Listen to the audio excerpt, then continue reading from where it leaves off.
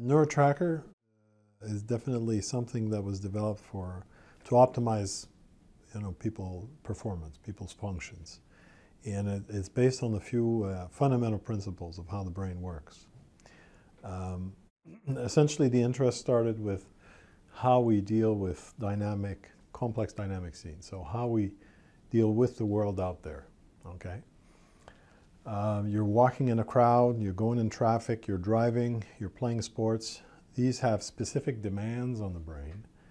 And your ability to process this, not only is it relatively complex, but actually is trainable, it's plastic. We can improve this process. And this is how we sort of develop the NeuroTracker principles.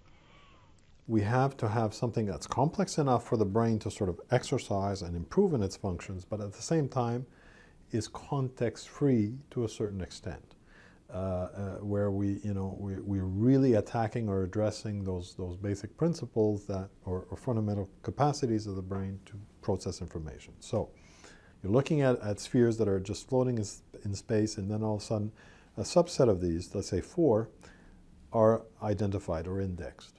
Just that primer says, these are the 4 important ones. Now you have to track those no matter what. So right after that, things start moving in a random way, in random directions. And there are things that happen. You're trying to track your object, but all of a sudden, let's say 2 objects you're tracking, they're getting away from one another. So now you have to extend your attention zone, and then they come back and you have to sort of retract, and so on. So there's all this stuff that's happening, and you've got these different speeds to deal with, and so on.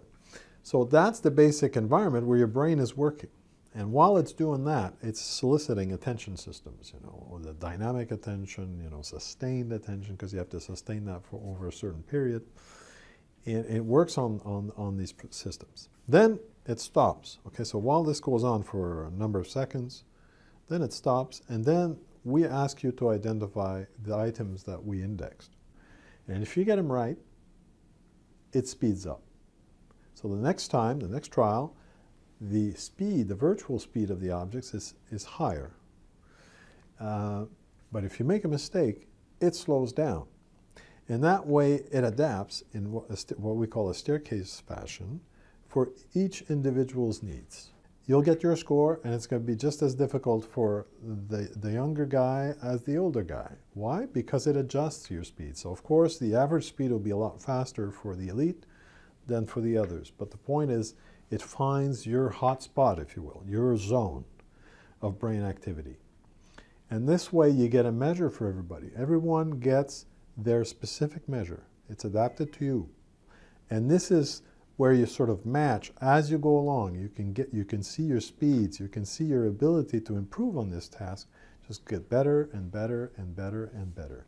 This improvement in ability that we see clearly on the NeuroTracker score relates to real function, relates to other abilities. So we've shown that this improvement sort of also correlates with improvement in other things that you did not train that require certain mental abilities, whether it be attention measures, brain function, abilities in the field when it comes to sports, or abilities in anticipating other people's body kinematics or movements to avoid collisions, things like that. So it's not just getting better at this particular exercise, it's getting your brain better, getting your brain more efficient at what it does.